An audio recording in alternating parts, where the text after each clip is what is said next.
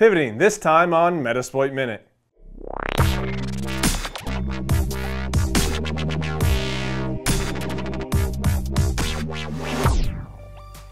This Metasploit Minute is brought to you by Hack5 and viewers like you. Support us directly at hakshop.com. Welcome to Metasploit Minute, the breakdown on breaking in. I'm your host, Rob Fuller, but you can call me Movix. As you may recall, last time we set up persistence on our virtual corporation's DMZ with some PHP interpreter. Thank you, Egypt. Today we'll be continuing on the attack with pivoting around that network, around the DMZ, and looking for other things. So first off, we're going to just recap what we have. We have a root shell with Java interpreter and PHP interpreter with www data. Now, both of these will serve just fine to do network-based pivoting. We're going to just go into our root shell, go off to a shell, and before I do that, I'm going to show you that the shell command, all it is actually running is running an execute command. And our shell died. The reason why our PHP shell died, and we can just get it back, is because it finally timed out. Execute -h, hidden doesn't really work on Linux, so -help, then F for bin bash. That didn't work either. Oh, because we have to interact with it. So I to interact, C to channelize. Now we're in bin bash. ID, we're root. netstat-ANO. And let's do netstat-ANO pipe to listen to find out what these things are. Oops. Doesn't really help if you don't grep it. netstat-ANO grep listen. All right, it has way too many listening things on it. Awesome. So if you go through the netstat, you can actually see some of the connections that are going on. Actually, one of my favorite is ls-of. I don't know if this version of Linux has it. Yeah, it does. There you go. ls-of will show you all the listening ports and the connections that are happening. So we can see that we have outbound connections to us and not really much else. And what we could do is use ping to ping around the network if we wanted to, but I think I like to do stuff from inside of Metasploit. So one of the things that we didn't show you before is the Udp Probe. Yeah. So auxiliary, I believe it is in scanners, discovery, then Udp Probe. Now there are two modules inside here. There's UDP Sweep and UDP Probe. The UDP Probe is very similar to the UDP Sweep. The Sweep is much faster but will not go through pivots. The Probe is slower but will go through pivots. So we're going to get into our probe. Wow, that's so bad. Show options. It's not working there. Show options. Now we can set up our hosts. So in our sessions, we can see that the IP range that we're in is like 192.168.55 something. And we can set the R host there. .55.0/24. And we could just hit and send it going right now, but that wouldn't do us any good because we're not sending it through anything. Metasploit doesn't automatically tell you or doesn't automatically figure out where these things go. What we need to do is set a route. Now route, and -h shows you the same thing.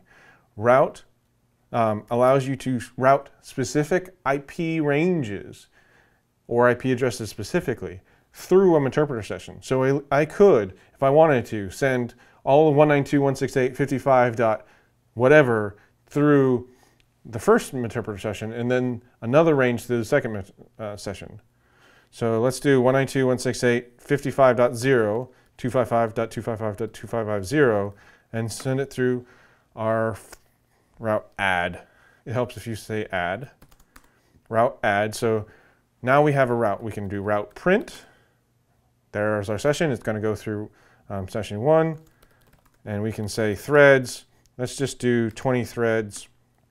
That way it can hit 20 hosts at one time through our Java interpreter. And look at that. We see that 155.1, which is probably the firewall. Ooh, that's beautiful. So if you run into this situation, because the Postgres, this is usually because Postgres has died on you, because it's trying to add too much data in. Let's see if we're still connected. Hosts, and that works. And it's still going to die. All right, so why is that failing? All right, so we're going to do the UDP probe. The cool thing about the UDP probe is that it hits and tells you a number of different systems, and a lot of different OSs have UDP ports that are open by default. Windows has 135. Unix usually has an NTP port or an NFS or a number of different things. So it helps you identify, and it's really, really quick to go through. So we're going to just show options that we got here, route print, okay, and we're run. We see that we got NTP on 192.168.55.1 instead. All right, so we were having some issues with the UDP probe, so what we're going to do is switch gears onto just setting the specific port or host that we're going to target. Now, normally you'd want to do this for all the /24, but for some reason it's just not working right now. We're going to go after the 192.168.55.101. Show options, then we set our route, show, because we flushed that, route print, route add. So 192.168.55.0, 255.255.250, and then I think we're on 5. There we go, route print, and we're good. Show options, and we hit run.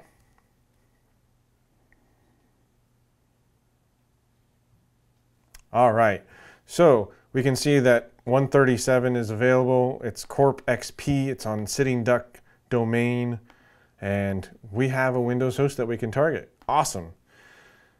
But how do we get there? Well, let's try, and you can find 9 billion different videos online about how to use MS-08-067, but let's try it. Let's exploit Windows SMB MS-08-067. Set our host to 192.168.55.101, and let's run check. Check is a special function, a lot like exploit and run, or generate. But all it does is checks the remote host to see if it's vulnerable to the exploit you're trying. Now, the Java RMI module has a scanner module instead of a check option. There are other exploit modules that don't have a check option, so try it out, see if you can just check and see if it's vulnerable. Well, our target is. So we are going to set up an exploitation. Now, right now, if you see, there's no payload selected. So we're going to set our payload to Windows interpreter reverse TCP. And since our 1099 port that we used earlier is no longer working, but the HTTP requests work just fine, we're actually going to set a payload of reversed HTTP and set the L port to 80, because we know that works for these hosts. Set our L host to, we can't tab complete here. The reason why we can't tab complete here is because the reverse HTTP and HTTPS can also take host names. So you can say myevilserver.hack5.org and put it in there. That way, if you switch IPs because they block the IP, you can simply change the DNS around and still get the callbacks for it. So let's set our L host to our IP address, which is, I don't know. Let's do sessions, and our IP address is right there. So copy and paste that. Set our lhost. There we go. Let's try exploiting. Fingers crossed and see if MS-067 does what it's supposed to do. Attempting to trigger. Should not take this long. Probably needs a reboot. Yep. All right, that first exploit didn't work for some reason. We're going to try again, just one more time. Now, this exploit does tend to crash a service. As most exploits do, what they are crashing services, and then the developer or whoever made the exploit developer, made it so that that exploit will execute shellcode instead of crash all the way. Sometimes it does all the way. This is not working. So if you're following along, we've had some issues trying to exploit MS-067. We actually had to upgrade to Service Pack 3 to get this to work. So we're going to try type exploit again, and hopefully, with our fingers crossed, get this to trigger and give us a shell.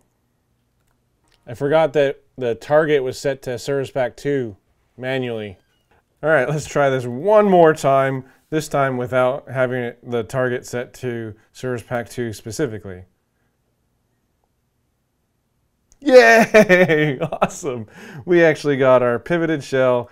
One thing to note about this is that it's coming directly out, even though we have a route to push the exploit. And one thing to mention is that Meterpreter itself is usually TLS encrypted.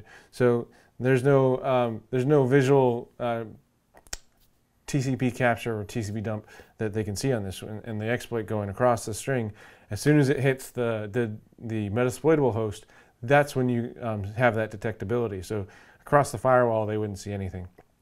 So we have our session. It came out. It did reverse HTTP like we wanted it to. And we've officially now got a shell on a Windows host as system. Yay!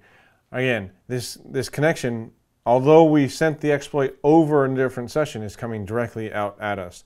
Now, there are ways, and we'll definitely go into this in other segments, there are ways of having it come back out the same path. But in this instance, we chose not to do that because we were just talking about another DMZ host. All right, that's it.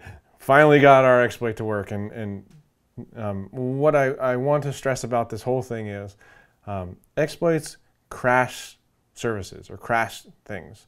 So unless you are sure about what that target is and how it works and everything, I wouldn't recommend sending exploits across the wire until you've got all of the information at hand. So what did you think? How much did I mess up? msf@hack5.org, and stay tuned to Metasploit Minute for more shows like these. Thank you again for supporting the show. And if you want to support us even more, go to hakshop.com, enter coupon code MUBIX, and get free Metasploit Minute stickers. Until next time, I'm MUBIX, and I'll be trying to hack till the cows come home.